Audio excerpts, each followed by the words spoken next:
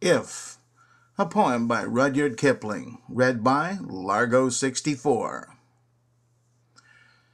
If you can keep your head when all about you are losing theirs and blaming it on you, if you can trust yourself when all men doubt you,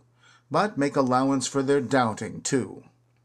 if you can wait and not be tired by waiting, or being lied about, don't deal in lies,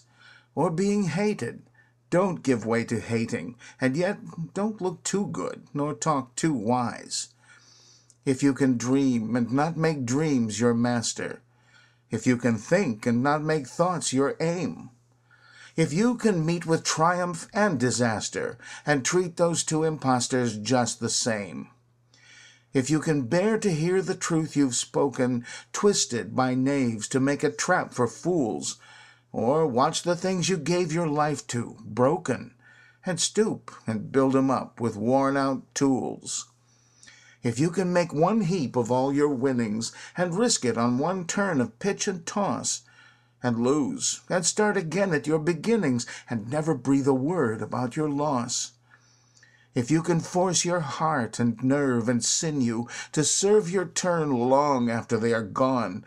and so hold on when there is nothing in you except the will which says to them, hold on. If you can talk with crowds and keep your virtue, or walk with kings, nor lose the common touch, if neither foes nor loving friends can hurt you, if all men count with you, but none too much, if you can fill the unforgiving minute with 60 seconds worth of distance run,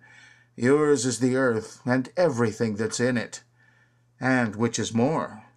you'll be a man, my son.